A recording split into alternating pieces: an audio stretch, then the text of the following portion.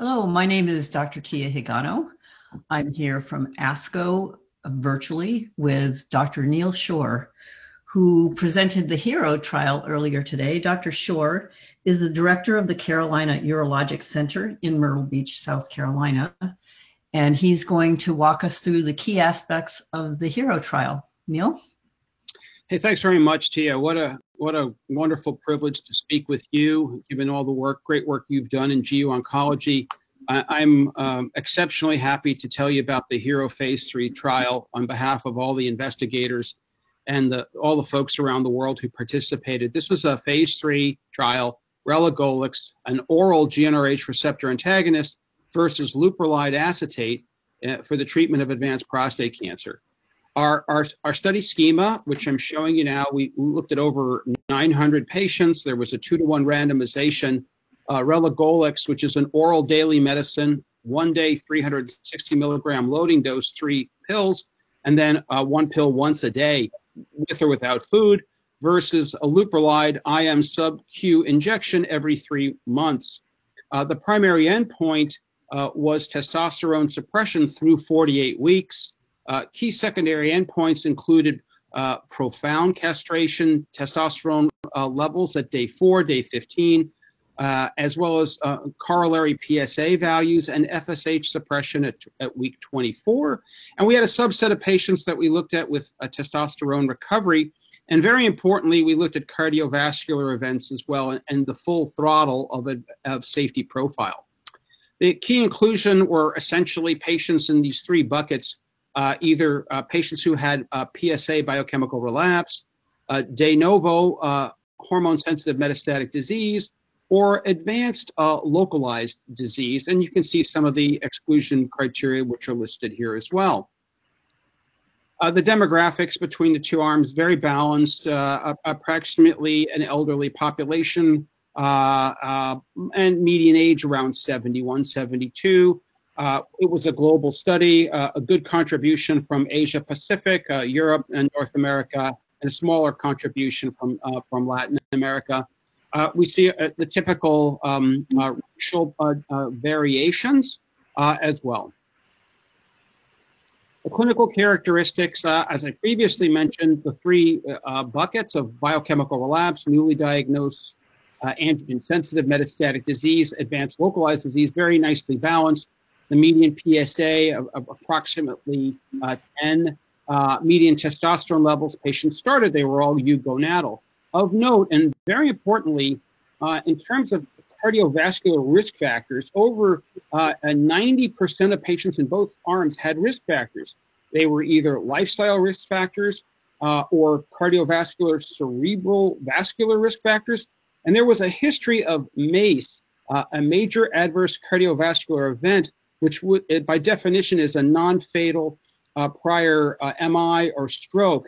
And interestingly, data would tell you that in SEER data and parts of the world, that MACE rate, history of MACE, could be upwards of 30 to 40%, depending upon where in the world and the eating habits and exercise modalities that people endure. But we're very cautious to screen out and prevent as many of those patients as possible from coming into the study.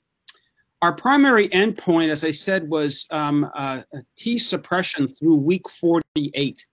And what you see here, and it's a little bit of a busy slide, but the bottom line was Relugolix achieved testosterone suppression in 96.7% of patients. The Leuprolide arm, 88.8% of patients. That's in just a T level of less than 50 nanogram per deciliter. And so we made the primary endpoint criteria, and the lower bound of the 95% confidence interval, if it was greater than 90%, would therefore achieve the superiority threshold, which was at a negative 10% for the non-inferiority margin, which we did achieve. And therefore, we're able to say that not only did we reach non-inferiority, but then also superiority compared to the Leuprolide arm. Key secondary endpoints, as I've mentioned, include profound testosterone suppression, which would be a level of less than 20 nanogram per deciliter. And we looked at this at day 4 and day 15, and corollary PSA values. and of note, the mean FSH level on both arms at week 24. All of these were in favor of the Relugolix arm, and you can see with a really highly statistically significant p-values. This slide shows you the supraphysiologic surge that you see in testosterone with Leuprolide administration, which you don't see with an antagonist, oral Relugolix. There's a truncation of the timeline, as you see, between weeks 17 and 45.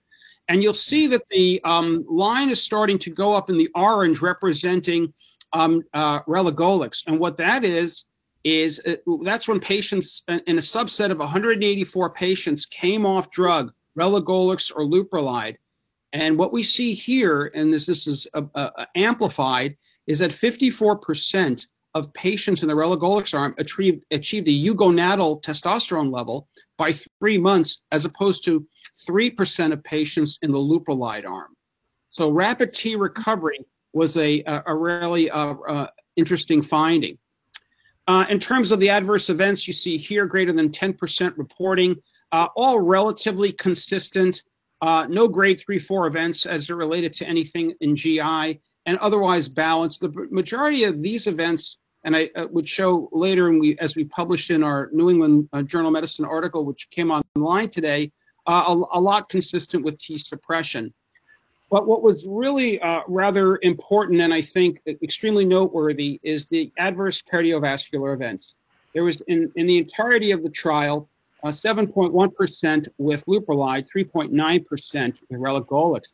And the major adverse cardiovascular events, remember I said we screened and we lowered in our population to about 14%, where SEER data would tell you it could be higher than 30%. We saw a difference of 6.2% in the Leuprolide arm, 2.9% in the Relugolix arm. If you basically break that down a little bit more and you say, okay, well, what about patients who had MACE entering the trial on the Relugolix and the Leuprolide arm? There was nearly a six-fold odds ratio increase of having a MACE in the Leuprolide arm versus the Relugolix arm. And even if there was no MACE, there was a 1.5 times odds ratio of having another MACE in the Leuprolide arm versus the Relugolix arm. And here's the Kaplan-Meier for the entirety of the patients in both arms, showing a 54% reduction in the risk of major adverse cardiovascular events in favor of the Relugolix versus the Leuprolide arm. So in conclusion, the HERO trial met its primary and all key secondary endpoints, which were done on a hierarchical basis. A 96.7% achieved and sustained castration rate through week 48, and profound suppression as well. Relugolix once daily oral therapy was well tolerated. The risk of major adverse cardiovascular events was 54% lower with Relugolix than Leuprolide. Really proud of all of our co-authors, as I said, our investigators, and we had the privilege and honor to be published online today, the opening of ASCO, virtual ASCO in the New England Journal. Cannot say enough about all of the global participants that allowed for this study to be successful. Thank you.